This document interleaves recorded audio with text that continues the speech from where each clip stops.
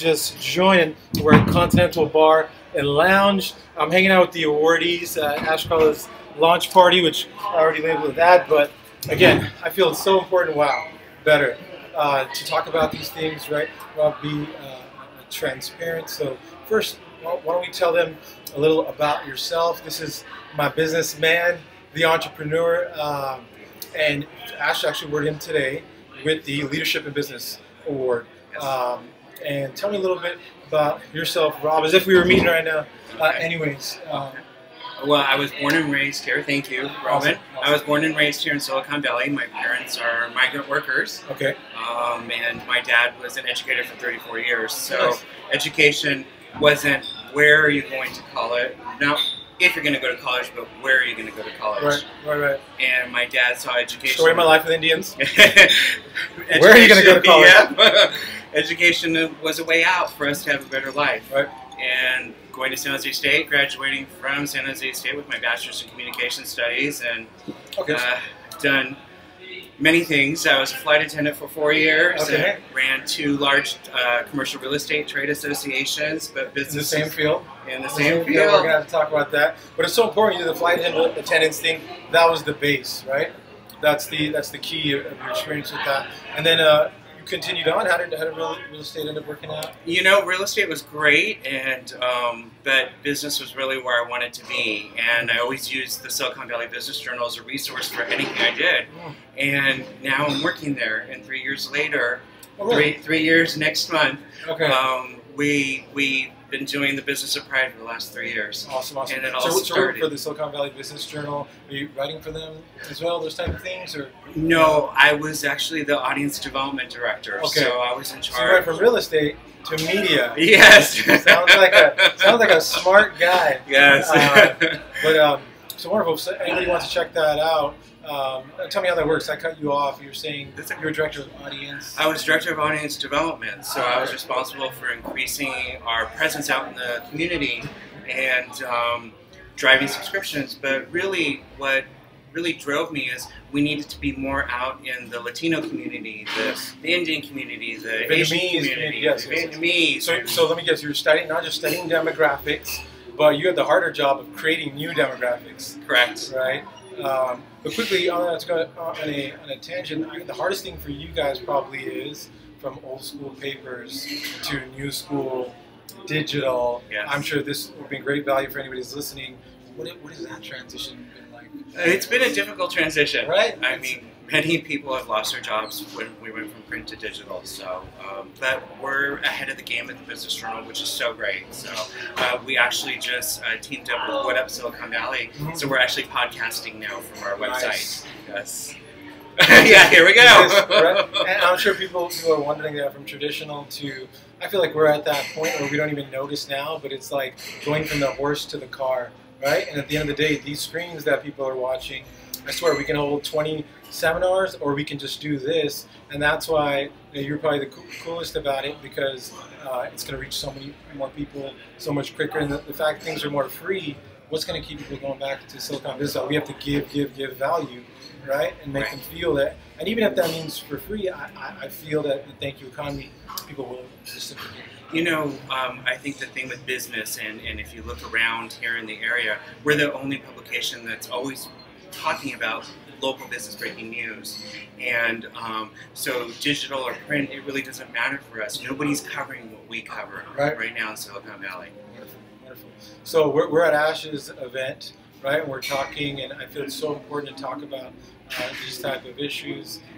So first thing I wanted to ask is, so Saturday we got Pride. I recommend everybody come out and support. I think that's the most important thing, and it's even more important if you're a straight man like me, that you come out, support, show that, hey, we're all one, we're all equal, and I feel like that. Allies are always welcome at Pride. The whole goes, everyone is welcome at Pride, and I mean, we're no San Francisco yet, but that's the goal. Is we got to start somewhere, right? Yes, we do. We got to build it up, and we got to do things like this to spread the word. And that's one thing I want to talk about with kind of open-ended question. But what does Pride mean to you? I'm talking out of my face, like if I'm assuming, but you, this means much more to someone like yourself. What does Pride mean to you?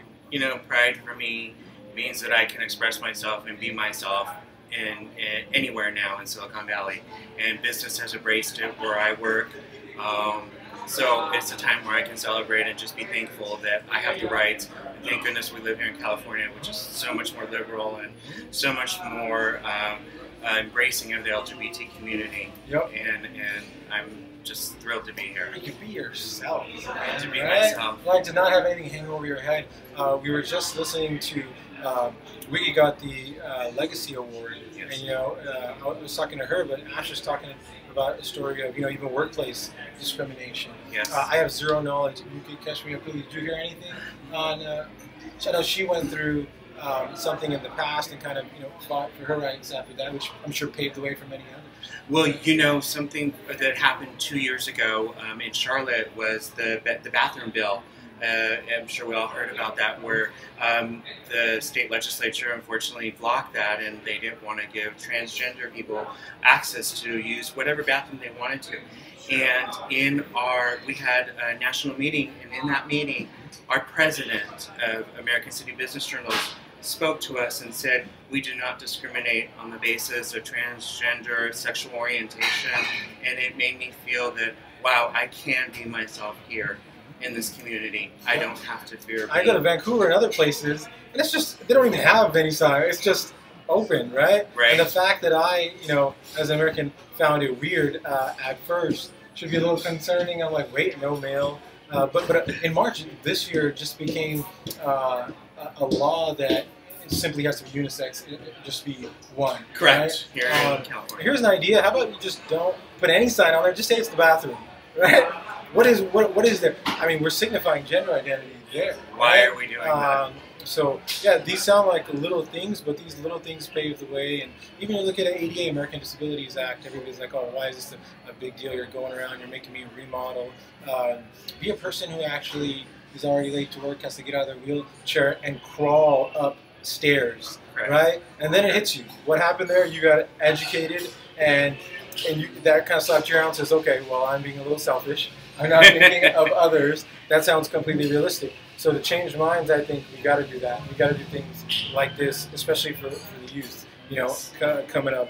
There's a transition. So we talked about what pride meant to you. So this one's kind of a touchy one for my fellow Indians out there. So looking back for somebody, who's probably listening right now, but it's kind of trapped within themselves. You know what I'm talking about as far as coming out, right?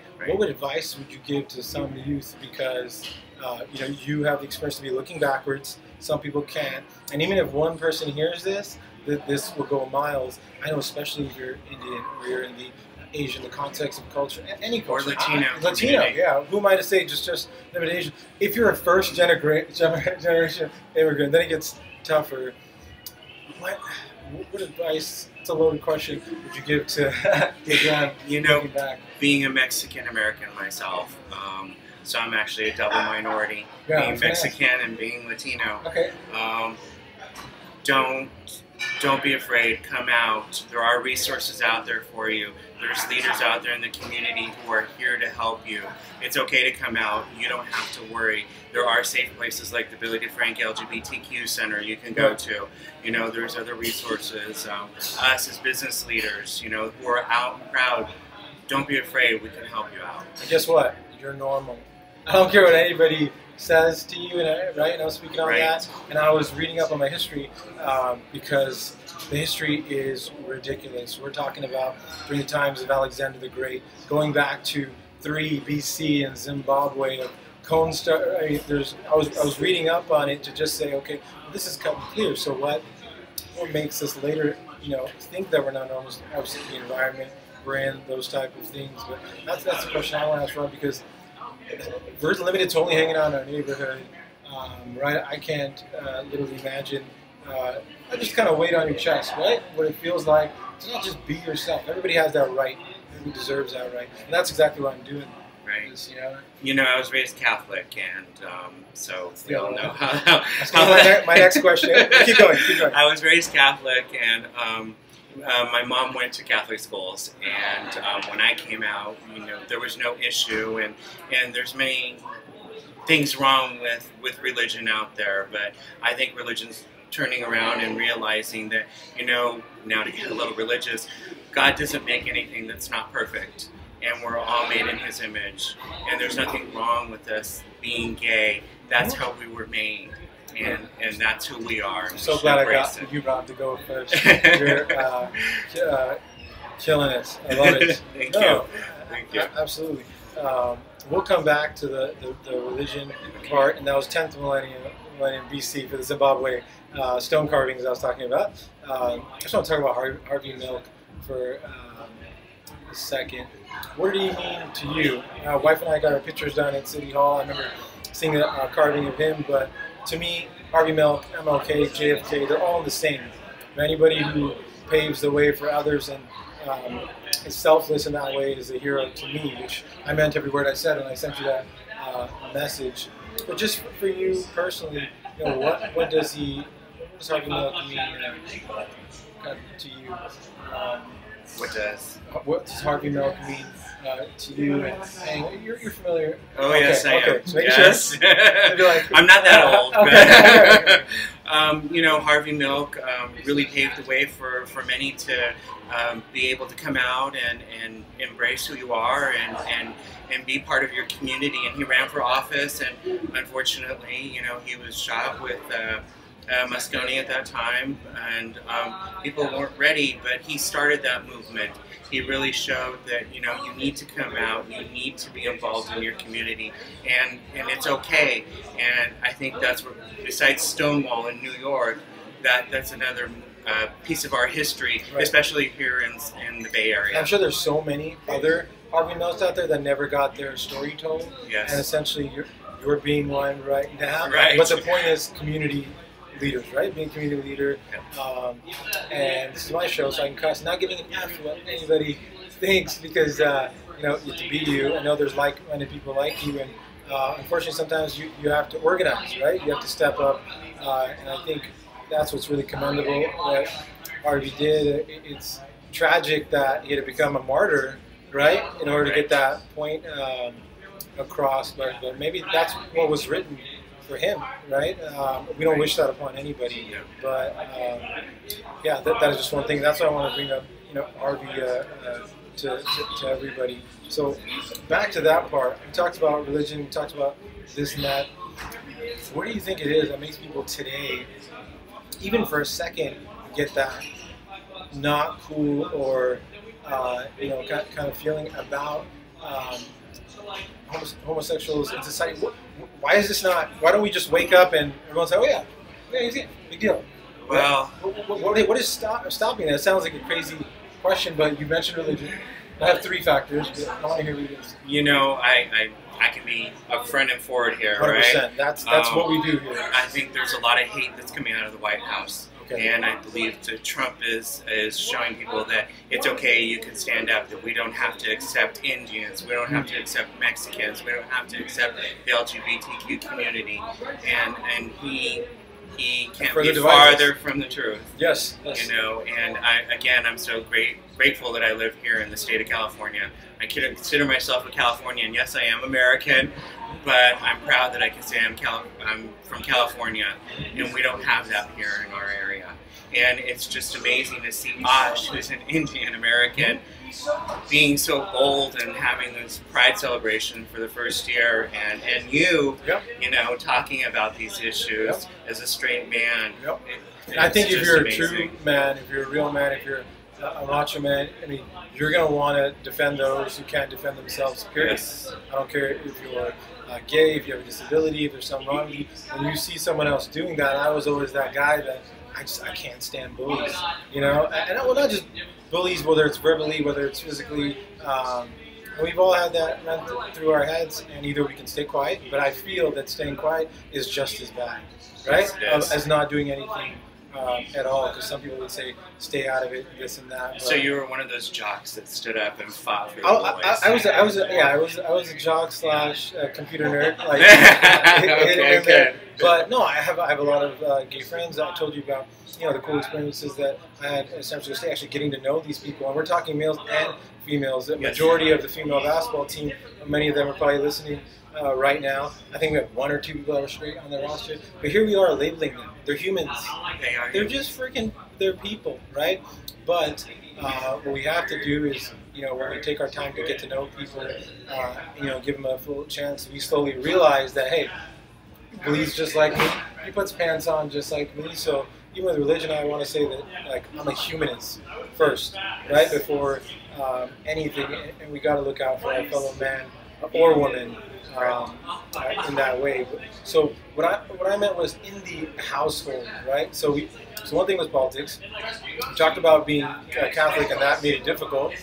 Why did Catholic make it difficult? Because you're told to be a certain way. Yeah, that's correct. So I think that's the top factors is religion, politics, but today things are still going on now. I think Russia, kind of that area I was reading up on. It's 2017, people are still being hung, right? In certain parts of Asia, different way. So like you said, well, I'm just so happy to be in California.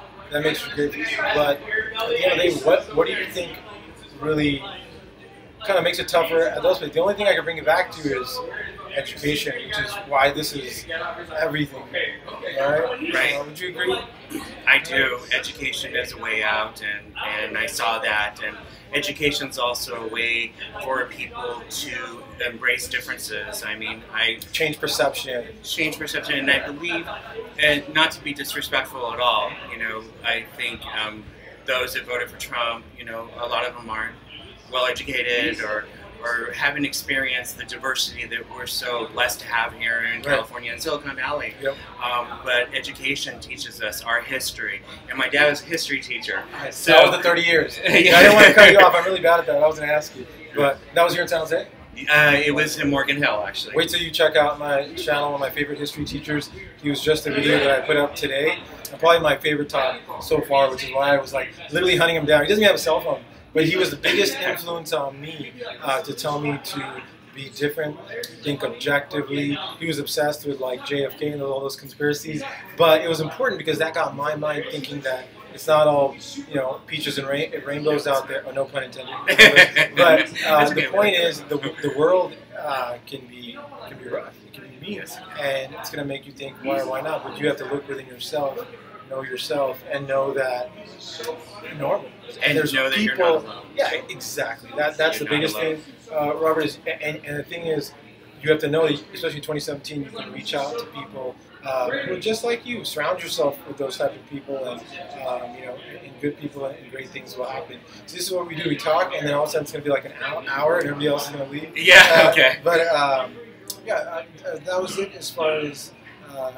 That the last one was tough. I don't even like that question, but I was going to say, if you can educate people with one fact, and I've watched a lot of YouTube videos of all these Trump supporters, and yes, the common trait is a low education level. It's easier to brainwash, manipulate someone, one that's prominent, but if you could educate, just choose one random fact. What would to others? It's a tough question. What would you say to someone who has no idea? This is why I didn't like this question. Okay. I grew up, I didn't have any role models, and during that time in the 70s, 60s and 70s, there weren't role models. And now you look at today, and there's many role models. There's many married LGBT couples out there who have been married for many years. There's many Latinos, blacks, Indians, Asian Americans who are out and proud and don't be afraid. Yep. And I think one thing you kind of felt you want to say is it's nice to find a mentor, right? It's great to find a mentor, and when you can do that, and that mentor can be straight, they can be gay, they could be yellow, they could be white, it doesn't matter. Yep. And Rob was an honoree from Ash today, and I would recommend whether you're a guy or girl, you can go on Ash's Facebook and see who those honorees are. And if you're ever going through anything, I'm sure they wouldn't mind, being the type of people they are, to reach out to them if they're going through something. Because guess what? You can probably relate 20 times more, and it'll probably make him smile. That I remember when I was at this point, and I feel that the biggest leapfrog of experience, most valuable experience, is when you can find someone that has literally walked the road longer. You can't put a value on experience. See, there's good things from being quote unquote old Rob. Don't be so hard on yourself. Well, not too old. I mean, I might be 48, yes. But I don't look you look good, man. You look good. You look young. But say your last name one more time. Robledo. Rob Robledo, thank you so much, sir, for joining me. I'm grateful. And I'm gonna send you all this information, but thank you, Rob, for joining me. And we'll have this up for you guys, and we know you'll appreciate it. Well, thank you very much. Man. Thank you. Awesome. I wanna actually, my roots are here. My mother went to Mount Pleasant. My father went to James Lick. You know, I'm born and raised almost here. I grew up actually in Vacaville for high school. Okay. But after high school, I came back. I've been a police officer in San Jose for 16 years. No one prepared me for that. My best friend's a police officer. 16 and a half years of that. A couple years at Santa Clara before that. So 18 years of law enforcement. Santa Clara meaning Santa Clara County Sheriff? No, the city of Santa Clara. Oh, city of Santa Clara. Okay. Did that and then got hired when I was 20 and a half years old. Okay. With Santa Clara Police Department. Went to police academy, that whole thing, and so forth. Not so long after that, I came to San Jose, and that's where I've been ever since. Wonderful. And so now you have to ask why the Public Service Award. Being a police officer explains itself. You have to be one, but to be able to be patient, be selfless, deal with people patiently. I mean, that probably, man, what insight can you give with that? I had someone talking about meditation, and that's become huge now in Canadian police forces. I think it's great for them, but because the whole thing, I'm sure probably teaches, is just patience, right? Knowing all people. It's very, very interesting. Look at me talking with no credentials here, but tell me about that. How was that 16 and a half years? 16 and a half years, you know, always learning stuff. I got in a police union. Okay. About 8 years ago is where I got to know Osh. Osh was a major fighter for sort of what's right and just, and was a huge supporter of the police department. Right. And he's been awesome. So we've become very close over the years. Chief Eddie Garcia did a great job. Eddie Garcia is pioneering a lot of different areas. Right. I'm one of 2 openly gay police officers in the San Jose Police Department. Police as an industry has not been a place where males in particular have been very open about their sexuality. We'll get into that in the military. As well as the military. But let's get closer to you. People like Osh and our Chief Eddie Garcia are doing a lot to change that. Yep. Yeah, that's tough. I mean, talk about being surrounded by alphas, but you kind of break the mold where, there's nothing wrong. As long as you fulfill their requirements, do what you have to do. This has nothing to do with your identity and gender. Why do you think that's such a controversy in the military these days?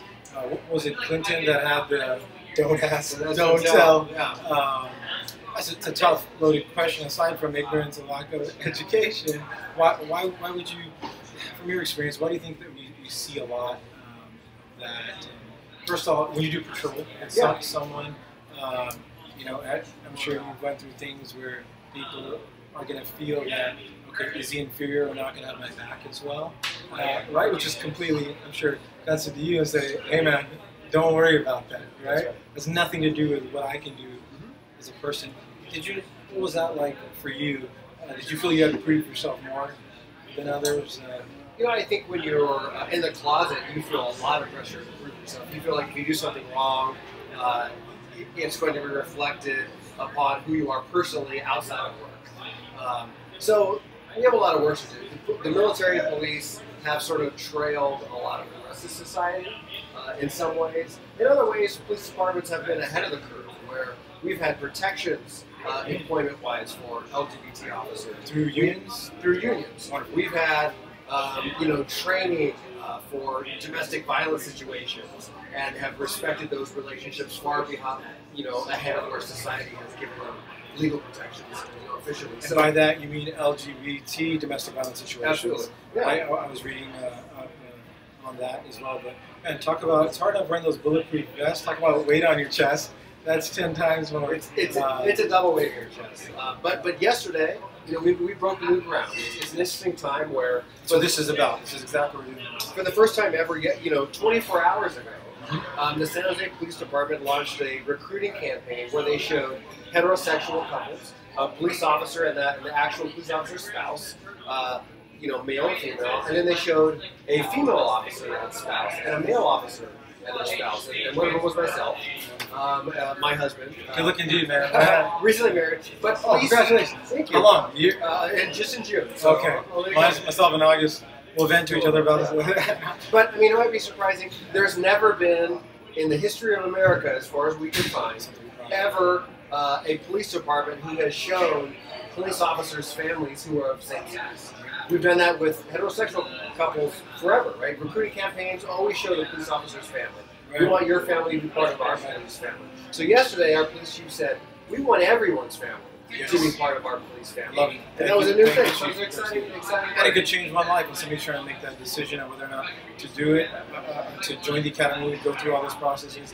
They're going to feel that, okay, well, I'm welcome here. Yeah. Well, they might have changed their mind and say, are you crazy? The last thing they're going to do is accept me, right? And everyone deserves something like that. People who are not of an ethnicity or a class of people who has never achieved or has never been shown in a certain role, sometimes will downplay it. But you can't underestimate the significance of having somebody in a role that looks like you as a young person. If you want to be, the president of the United States, if you want to be a police officer, if you want to be anything, and there are no people like you in that role, that's going to impact your choice of what you want to do with your life. That's why I feel that this is the key, because even as a straight man, I feel that when it comes to anything like this, it's educate, be transparent about it, talk about it. And some people don't want to, it's brushed under the rug, and that's what causes all these things. We need to be open, fair, and honest, especially for our youth, for them to know that this is completely normal. So first question, open-ended, kind of a toughie, but you've already answered it in a form of, we got Pride coming up on Saturday, which is the point of this. Everybody, be sure to come out. Everyone, of course, is welcome, but show your support. You know, it's so important. I just want to personally, what does Pride mean to you? Obviously, you got answered that in many ways as a police officer, but the event itself. Pride has evolved, obviously, right? And Pride started as something very different. It started as a protest against people oppressing, right? Yeah. The Pride Festival started in New York with the Stonewall riots, where the police, ironically, went in and abused gay people in gay bars. And that protest has turned into a celebration. And today, in the modern society, Pride is a place where LGBT people come out in mass with their friends, their family, their allies, and it's a place to show support for that community, not just of that community, but it's really a place for everybody. And Pride celebrations today are attended actually more by people who are straight than by people who are LGBT. Right. And that's the whole point. Yes. It's that we are part of society, we have families just like you, and we're all one. And so that's what it is today. And today, it's a celebration. We're not to the place where we'd like to be, where we still have work to do, obviously. Yes. There's things going on. That's a great point. I went the last 3 years, and obviously we're so close to San Francisco, but we're not as big as San Francisco, but I guarantee that on Saturday, it's going to be bigger and bigger until we get there, because we have to start somewhere, right? And the best way is to drop the knowledge that you just dropped.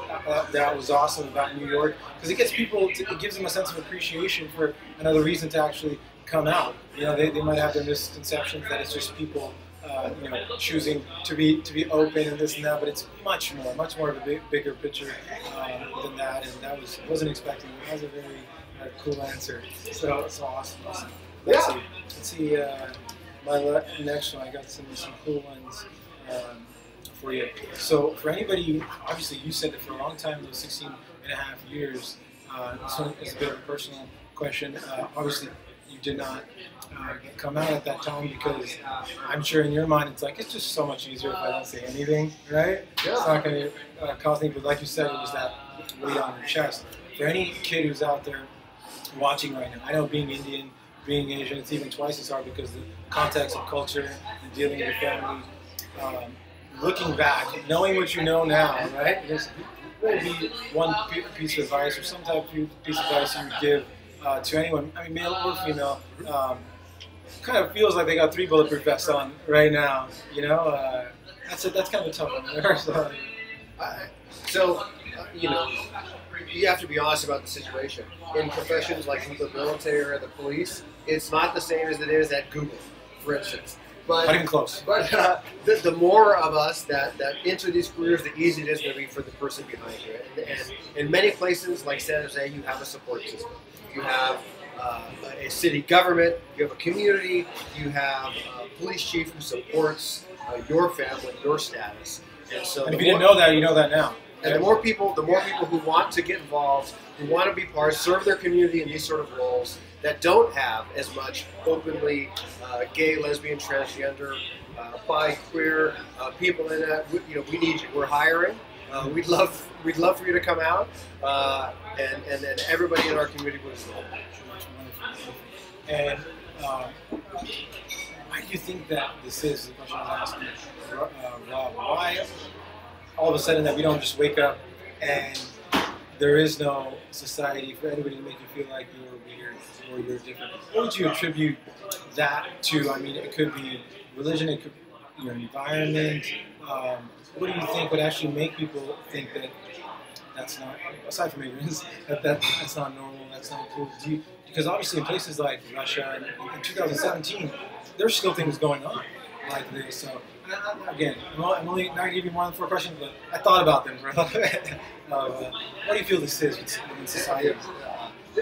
We are in the normal flow of progress, right? Martin Luther King had it right? The arc is long, but right? It's curved towards freedom. We are in a place right now where we feel like we're taking steps backwards, but at the same time we're taking steps forward, right? We had a very different president a year ago, yet no police chief in America would show same-sex police colors. Today, we have a president who's rolling back protections, and we have police chiefs who are pushing the envelope forward, who are exposing what real police families look like. They're the same as our police families. So you take 1 step back and 2 steps forward. The point is you're moving forward, right? And it doesn't feel like that maybe to a lot of people right now. But I can tell you we are still moving forward, regardless of what's going on. And it starts, you nailed it, because it starts in the communities. It's got their own epicenters, and literally one person, right? Which leads me to my next question. Like a gentleman like Harvey Milk, there's probably many other Harvey Milks out there that never got the credit of that, but I felt it was important to bring that up. And how do you think that helped out the police force to know that they're accepted and okay in San Francisco, right? So my next question I was going to ask you was, what does Harvey Milk mean to you? Obviously, Harvey Milk, JFK, MLK, doesn't matter. You're a leader in my heart and somebody I look up to when you stand openly and talk about these type of things. Defend those who can't defend themselves, which is basically the key of being a police officer like yourself. What do you think someone like Harvey Milk means to the community of LGBTs? Kind of silly question. So here's the thing. A different culture, a different status than your own. Any resistance to that is generally based in unfamiliarity. It is not knowing anybody who's not. You fear like what you don't know. Absolutely. Right? Yeah. So people like Harvey Milk who gain the exposure to give familiarity to a situation that's unfamiliar to people is huge, and that's really what it's about. When you have people who do negative things, act negatively towards a class of people, those are generally people who don't know anybody like that. Right. And once they do, it changes their mind. And so that's why for LGBT people, being able to be out in your environment is very important, because that means that the people around you, everybody who you buy groceries for, who you work with. That's exactly what I said to Rob, yeah. Because slowly with that, you learn that puts on pants just like I do, bleeds just like I do. The same thing with LA, they had to get rid of segregation, and until they force these kids, I don't care if they fight, they got to go to high school together. Once they start going to high school together and realizing that they're not different, right? Other people like their environment, their home, the media has told them that, right? It was different. They kept that fear, but with time, and that's another reason why it's so important to come out, because they know that I'm not just talking to Bob, I'm talking to Bob, the gay man, and guess what? He's still Bob. There's no difference. So, really well said. Well said on that part. Let's see. Besides that, that's the thing. It's awesome. Very awesome talking to you as well. My whole thing is I know that you and I could talk for days, Fantastic. so we make sure that an hour doesn't go by. I think that would be my last question. Was important. Was if there was one last thing or anything you could say to educate others, which is the one question I think that is the toughest. What exactly would that be? I made a note that through history, I was looking back to Alexander the Great, 10th millennium BC. These are all times where it's shown and documented within history that there's always been behavior. There's always been behavior from stone carvings and so forth. That it's nothing that is not normal. Like for some reason, when you see, brings which led me to that other question that you were just knocked out. Being a police officer, I don't know, you smashed it. What was one last thing that you might say to anybody who has zero knowledge, or to educate someone or ask them to go out and do? What I would say is, if you think you're unfamiliar with the LGBT community, you're actually not. There are people in your life right now that are, because they're everywhere, and they always have been. And if you look through history, we're constantly learning about somebody after they're dead, Yes. for many years, who was there. And so what I would just say is just be cautious of your surroundings, and just realize that when you're going through life, you already know people who are not like you. You just may not know it yet. And so the more you discover that, I think the more enriched your life is going to be, and certainly the more accepting you are of that, the more enriched. I think the little things, doing little things, and making them feel comfortable, right? Making them feel open so they can talk to you about that. Just to be a good human, right? We're humanists before anything. So I think that's the most important thing. And that was the reason I wanted to do this. Was just to educate, give value, talk about these things openly, and if it can change one little person, it was more than worth it. So I appreciate you letting your guard down, being so open on such a last-minute whim to me. And before I did all my research about you, I was like, you know what, I'm going to go into it completely ignorant, because just like everyone else is going to learn, I'm going to learn in the process. So my pleasure, sir. Thank you so having much. me very much. But again, Saturday, check it out. Everybody is welcome. You've heard what you heard from Mr. Gonzalez, and another East Side guy like myself. Come out to Pride. Come out to Pride. Come out to Pride, guys. And thank you guys all for watching. Everyone's rolling out of here, so I think I'm going to end the Instagram Live here, but I'm going to edit this and have it up for you guys to share to the world. So Saturday, come out to Pride. Thank you again, sir. All right, thank you. Appreciate everybody out there. Cheers, guys. Take care.